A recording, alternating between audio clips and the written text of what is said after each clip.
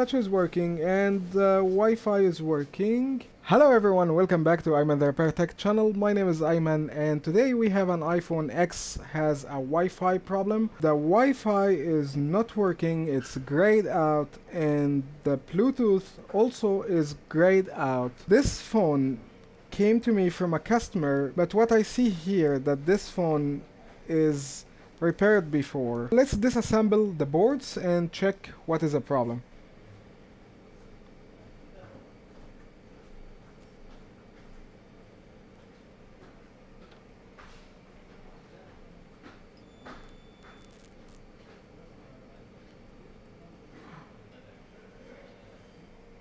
And now let's check what's wrong in the Wi-Fi area. I see here some components are missing and they are broken.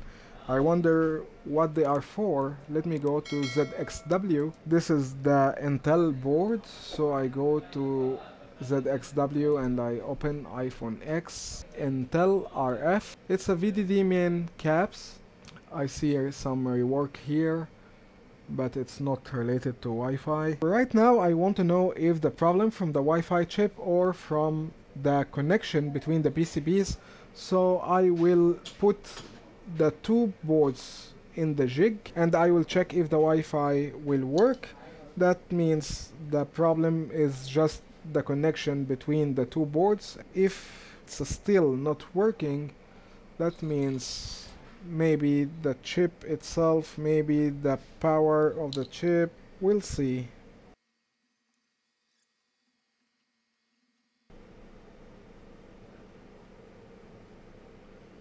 And the Wi-Fi is still off. Now I'm gonna remove the Wi-Fi chip and check the resistance underneath. I know some people would tell me why you don't check the resistance on the bridge, but for faster troubleshooting I will remove the Wi-Fi chip and check underneath.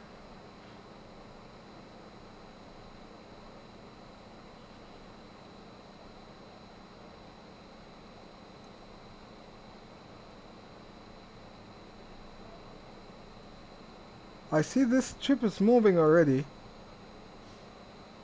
Yeah, it is. My temperature is not high, I'm on 250. Why you are moving? Maybe you are not installed from the beginning, maybe you are broken. Let's put this chip first and test the board again. Just make space for it.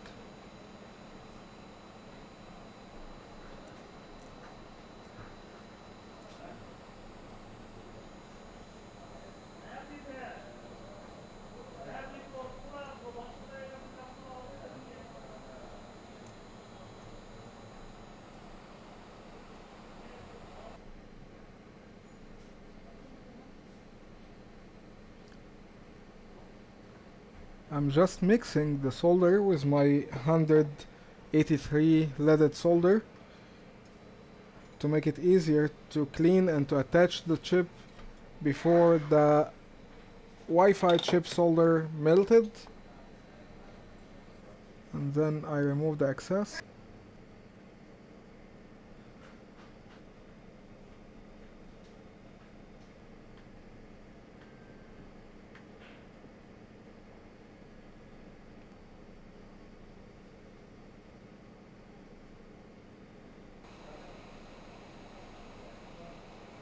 Don't ever use solder 138 to solder components to the boards. I see a lot of people using solder 138 to protect the chip. No, that's not good. The component will be very easy to break. Manage your temperature properly and use the correct solder for correct application.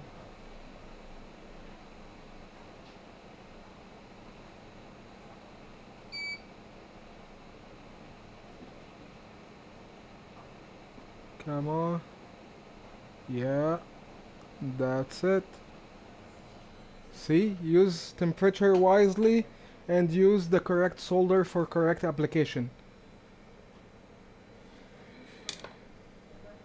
Now let's test it again. Still, Wi-Fi is not working. Bluetooth not working. And I didn't check the Wi-Fi MAC address if it's here or no, but you can see it's hanging when I press on about. That's mean the Wi-Fi has a problem yet. It's not yet fixed. So I have to repull the Wi-Fi chip.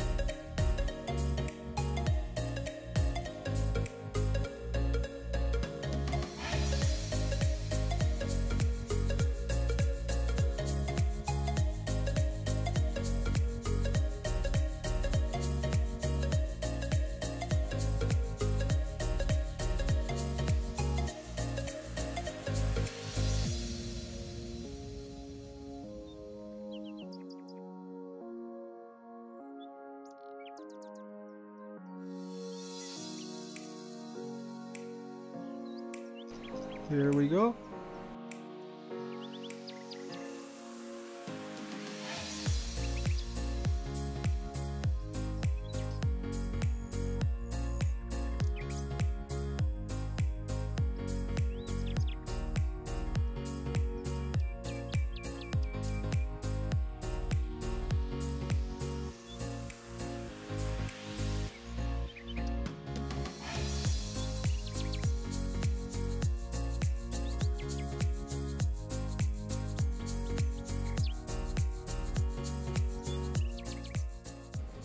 The owner of this phone drove 450 kilometers to bring his phone to me here.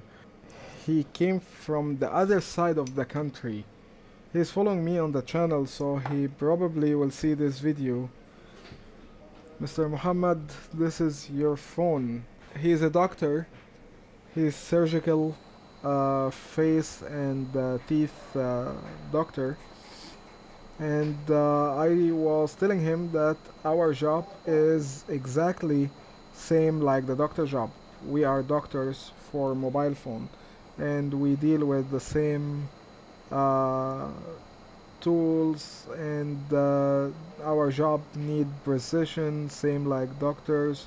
I appreciate customers like him, people who decide where to go depend on the value, not on the price, because most of customers decide where to fix their phone depend on the price, how cheap you are. I hate cheap because my tools is not cheap, my experience is not cheap, and me also, I'm not cheap. So if you choose your technician depend on the price, you deserve what you get.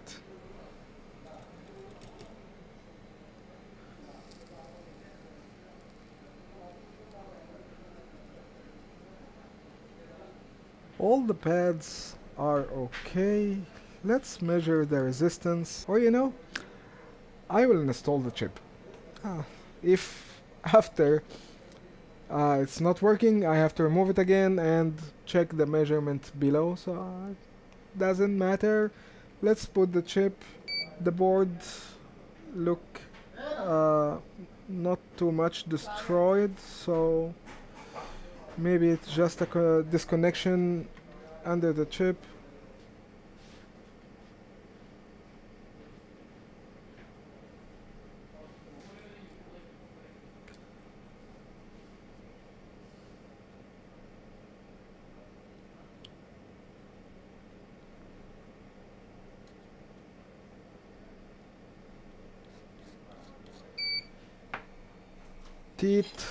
If I repol the chip and I install it back and it does work, so you don't need to remove the NAND and do unlock Wi-Fi, because unlock Wi-Fi is only when you replace the chip.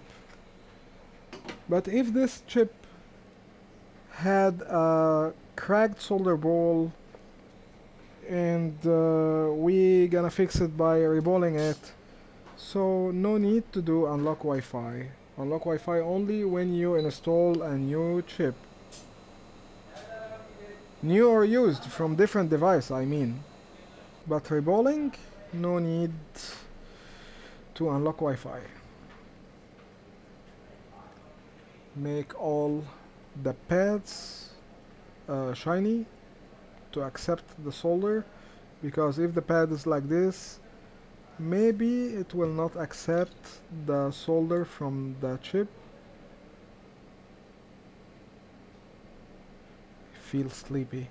It's 10 o'clock in the evening and I feel sleepy. Problem when I get home, I don't feel sleepy at all. I sleep in the morning actually, because I do edit my videos. It takes a lot of time to edit my YouTube videos, because I want to make the video shorter for you. Because if someone is watching my video and he not watch it all, this is called YouTube retention. If someone click on my video, watch like 2 minutes, then closing it, the YouTube will understand that my videos are not interesting to people, so it will stop recommending it to new people. That's why I'm trying to get it shorter, faster, to hold your attention.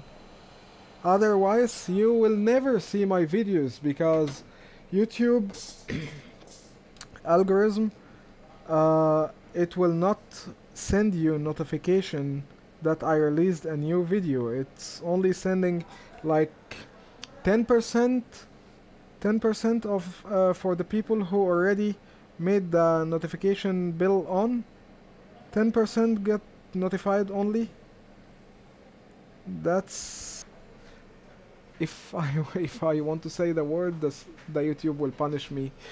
Click subscribe and hit the notification bell so you may get notified when I release a video.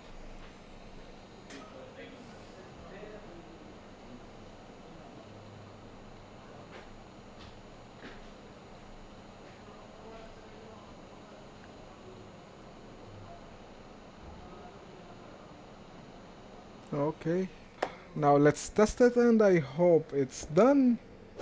Yes, done.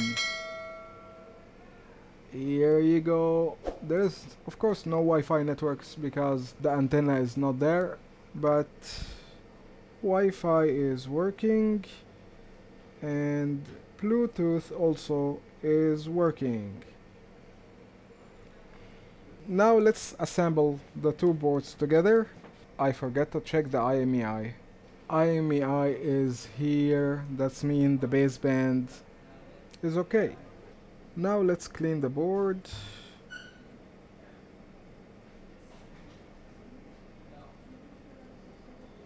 Oh my god, what happened to this board before it came here? See, the chip is broken, but this is the MOSFET, it's okay.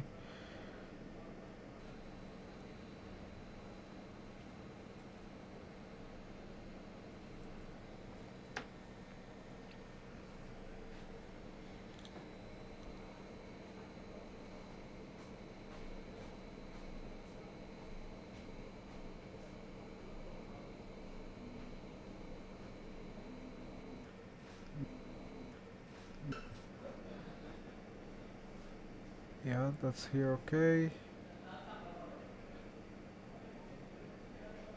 Okay.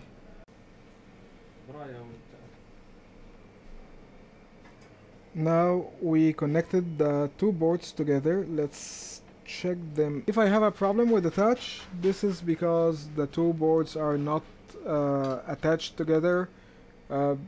Some balls, maybe it's not attached to each other. If I have a problem with the IMEI number, same. Wi-Fi, same. NFC, same. Now the phone is working and touch is working. I don't know why people hiding customer password. How you would know this customer? If there's a photo or something, yes. And I'm hiding it because I see people hiding it and I do the same, but I don't know why they are hiding it. Anyway, touch is working and Wi-Fi is working and IMEI *#06# working. I hope you enjoyed it watching this video, and if you are getting a value from the videos I do, please leave me a comment and hit the subscribe with the notification bell so you won't miss any of my coming videos. Till then, my work here is done and I'll see you next one. Bye.